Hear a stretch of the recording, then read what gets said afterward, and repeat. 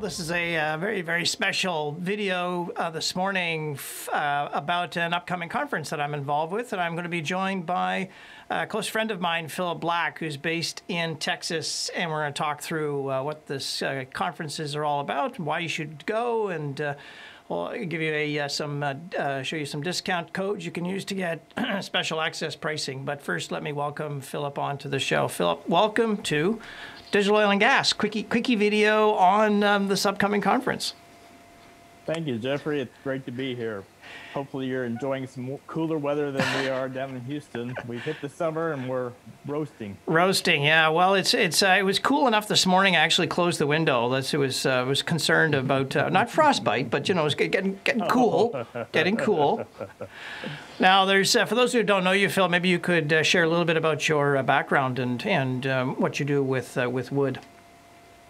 Sure, I'm with Wood. I'm with the Digital and Technology Group. My role at Wood is to look at technologies, see how they interact across oil and gas, pharmaceuticals, mining, manufacturing, and really take the best of technologies in each sector and make sure they're put in use in other sectors as well. And so that brings you obviously into close contact with new technologies as well as the needs of the industry, and of course, which brings us to the question at hand, which is these two conferences. Can you share the details about the events and when they take place? Sure. Next Monday on the 13th, we're kicking off with the Blockchain and Oil and Gas Conference, and that'll be followed on the 15th and 16th by the IoT and Oil and Gas Conference. And I think there's something going on Friday, isn't there? Yeah, that's true. I'm actually running and offering my digital awareness course for oil and gas professionals. It's a one-day course on what I call the digital basics.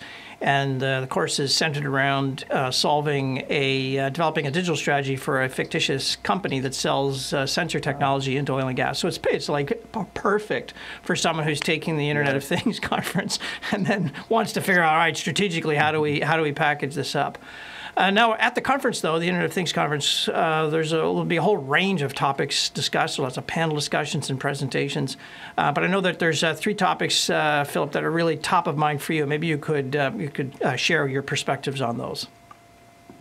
Sure. As IoT networks expand and become more integrated into the enterprise, 5G is really changing the game in terms of blurring the distinction between local area networks, wide area networks, the cloud. All those are becoming blurred, and 5G is really spurring a lot of connectivity between all those different layers. One of the fascinating things, especially with Houston being the center of a lot of space innovation, is the integration of satellite imagery into these IoT networks. That's a fascinating thing. We can now, with these low-cost satellites, we can take the information from these images and actually integrate them within our traditional sensor terrestrial networks as well.